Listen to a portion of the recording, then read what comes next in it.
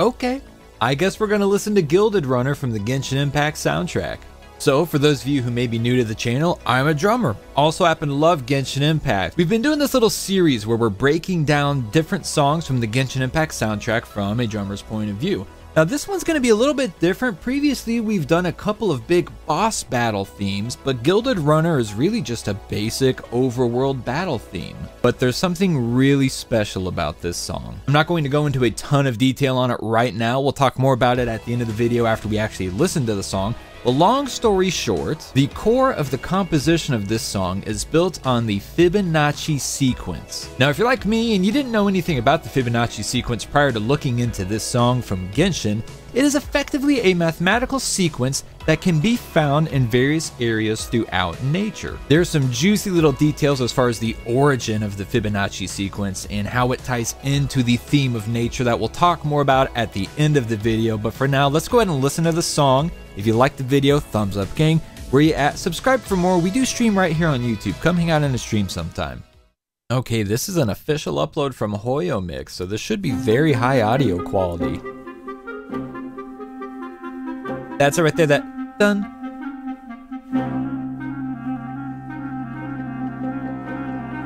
Oh man. Those little duns, that's the, hang on, man, I was gonna wait till the end of the video. That's the Fibonacci sequence.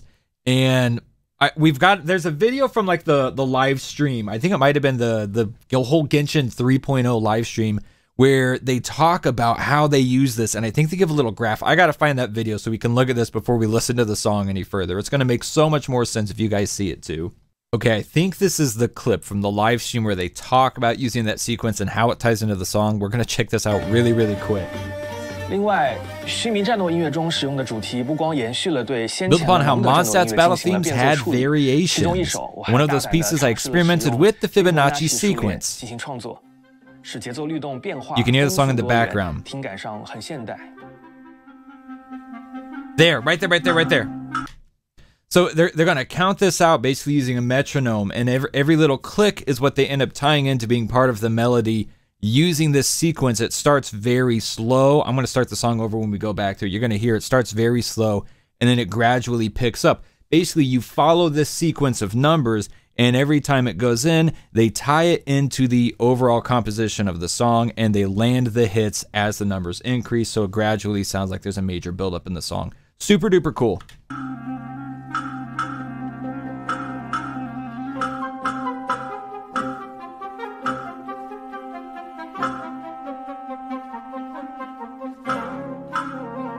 The cat.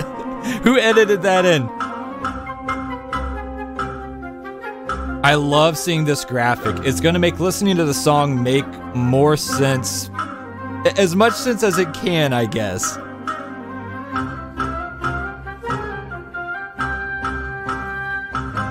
You can hear everything coming in right there and following that. Let's go back to the actual song and listen to it from the start.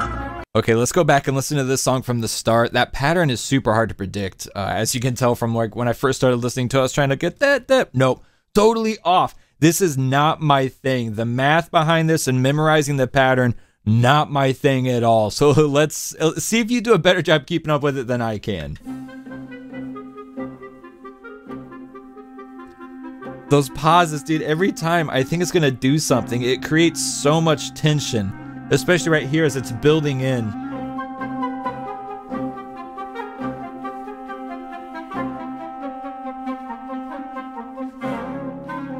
Swirling up, and it gets bigger here. Boom. Here, bassy sounds from the strings there.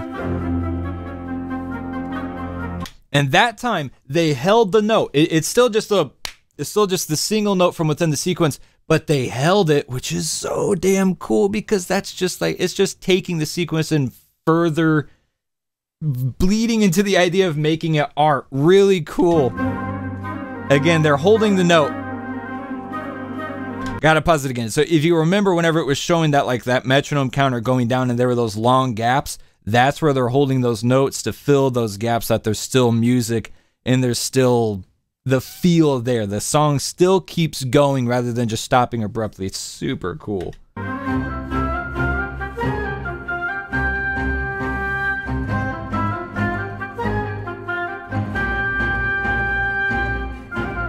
I cannot keep up. You can hear there's more instruments coming in with each hit in the sequence, as well as that main medley overhead. Or melody, not medley, you know what I mean.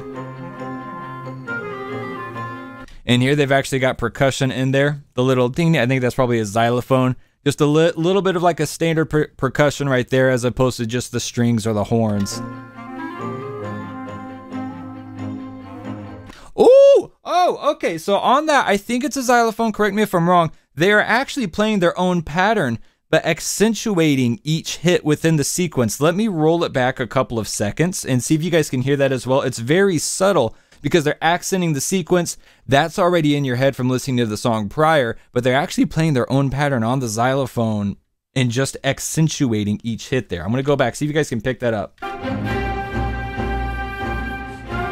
Goes quiet.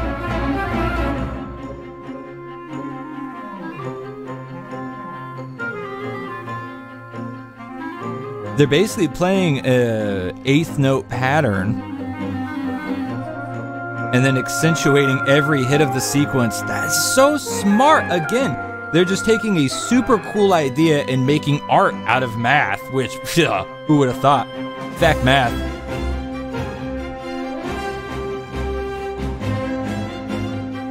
And then everything's in there.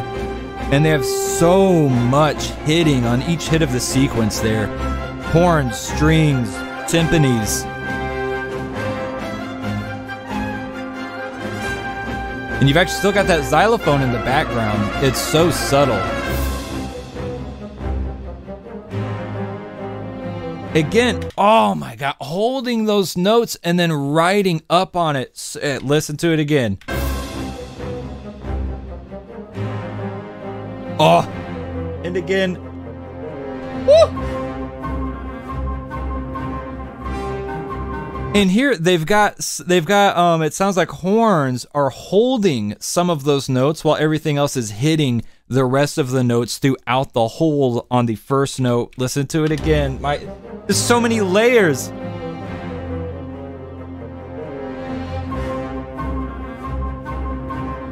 Oh, that is cool. And it's just this build up through the whole song following that sequence. They start by just hitting the notes, then they have more stuff. Woo! More instruments have been added. They start just hitting the notes, then more stuff hits the notes, then they hold the notes. Then they hold the notes as other instruments hit more of the notes. Oh my gosh. And still, I think the only traditional percussion we have here is that xylophone way in the background, but the sequence itself is what's driving the rhythm of this song. That is the rhythm. We have a guitar. 8th notes again, similar to what the xylophone was doing. That's the percussion right now. Is that guitar just muting those 8th notes? Din din din din din din. What? I don't think I've ever heard this part of this song. There's the sequence again, building it in with the sequence.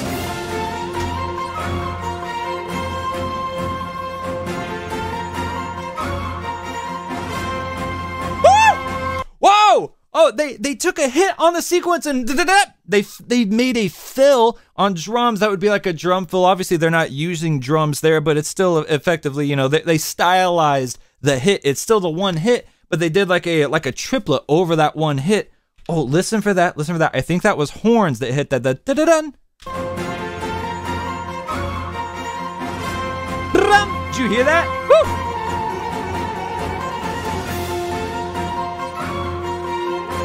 I bet they do it again. Yeah, they did it again. Again, just finding ways to use the same sequence and the same pattern, but make it artistic through music. It's incredible.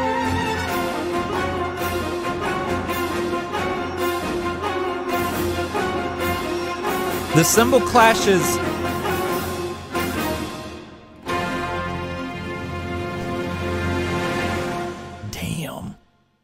those symbol clashes, let's go back. I think those were bouncing between the sequence, like actually hitting on the sequence and in between the sequence to try and maintain, similar to the xylophone hitting those eighth notes, the guitar hitting the eighth notes. I think that the symbol crashes, you know, the hand symbols, I think those were on the sequence as well as in between it to try and maintain a steady count.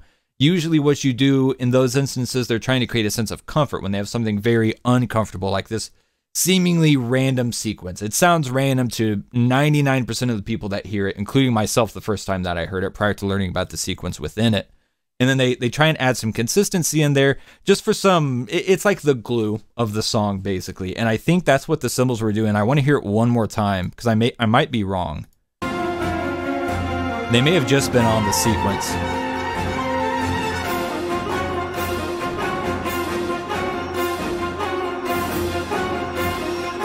Oh! I don't know what those symbols are doing.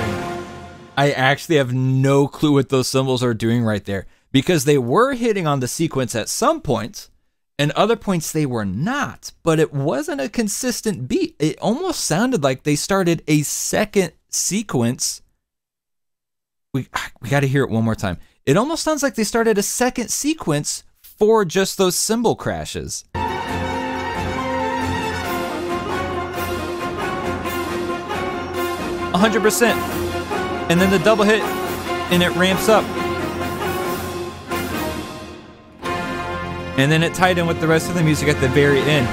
I think I'm 90% confident when I say they just started a second sequence for those cymbals before tying it all together at the very end for that big outro. Holy! Okay, so I'm not gonna lie. A lot of that was going over my head. Obviously, we had to stop and go back and chop it up a lot to try and make this make sense, because again, the sequence it's fairly complicated, and I'm definitely not a math whiz, so I'm not sitting there like counting it out in my head and like doing the math to know what comes next. No freaking way. That is not my jam. But the way that they use that, it was just so cool. I pointed out several times where they took hits on the sequence and they would hold them, and then the part where they were holding with some instruments while the rest of the instruments continued with each individual hit of the sequence, that was so cool, man. That got me messed up. And then the thing at the end with the cymbals, I don't know what that was. I'm not, like, if someone here knows the sequence and like could do the math or like listen to it and go back and figure it out, it sounded like they just put it on a separate sequence, still on beat, and then it came together with everything else at the end. That's what it sounded like to me. I may be wrong. I'm really not confident in that, honestly. The more I think about it, the less confident I am. So all conversation about the sequence in the song, like the actual math and the hits aside, let's talk about it from a more poetic and artistic point of view. Because using this sequence for this song in this part of Genshin Impact was not coincidence. In fact, it is an extremely thoughtful and deliberate decision. I'm reading right here, ancient Sanskrit texts that use the Hindu-Arabic numerical system first mention it in 200 BC. That's old as hell. And so right off the rip right there, we've got the ties between the Middle East, both between the origins of the Fibonacci sequence and the themes of Sumeru as a whole. And beyond that, the Fibonacci sequence is obviously, it's a mathematical sequence. It's considered very scholarly, and you probably recognize the term scholar, very familiar theme within the Sumeru storyline. Because, you know, effectively the entirety of the Sumeru Archon quest involves around the academia and the scholars. And beyond the ties to scholars and the Middle East, it also ties into nature. I mentioned this at the start of the video. I'm going to go into a little bit more detail now. So the Fibonacci sequence can be found in bunches of different aspects of nature. A very common example is the spiral within seashells and conchs. And then actually something that really blew my mind is that the sequence of numbers, just looking at the numbers themselves, is almost always used in flower petals. Virtually every single flower has petals equal to a number within the sequence, and they follow that sequence. So usually a flower you see, it's gonna have 3, 5, 8, 13 or 21 petals on it, and that is the exact pattern of the Fibonacci sequence. What's a major overarching theme for Sumeru? Academia, Middle East, and nature. And so taking such a nature heavy and nature dependent section of the overarching Genshin Impact lore and even the map of Teyvat, and using this pattern and this sequence within the theme for those fights is so damn thoughtful. Technical complexity aside, just from an artistic standpoint, it makes me appreciate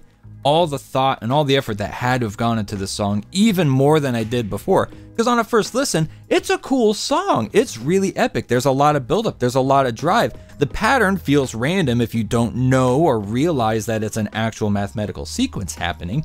And that just adds a ton of tension and drama to a song that's used as the theme for random overworld fights. It's just kind of crazy how everything about it makes perfect sense. I'm blown away after looking into the sequence more and learning more about it, and then putting together the pieces on how it ties into this song for Genshin in Sumeru. I hope that you guys are as impressed by it as I am. Now, if you liked the video, of course, leave a thumbs up on it, subscribe for more. I mentioned earlier we do stream here on YouTube. Genshin Impact, Honkai Impact, Honkai Star Rail coming up real soon. I'd love to see you guys there. Turn on notifications, and in the meantime, love the games, love yourself, and I love you. Bye!